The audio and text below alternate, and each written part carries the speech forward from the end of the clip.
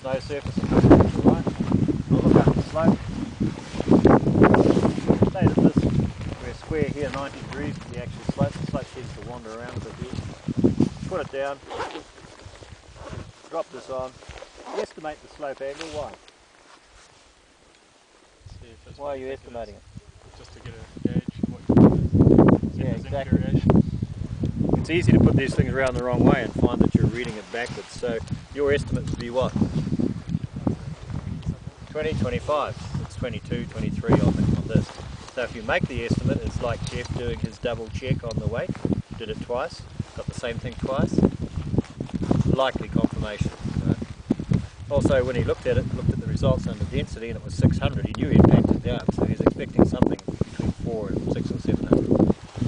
Right, so you can buy these little tools, or you can buy a superior brand of compass, and then you've just got the one tool for finding your way around, and the accelerometer is always in. Or you could have a card with a piece of string on it.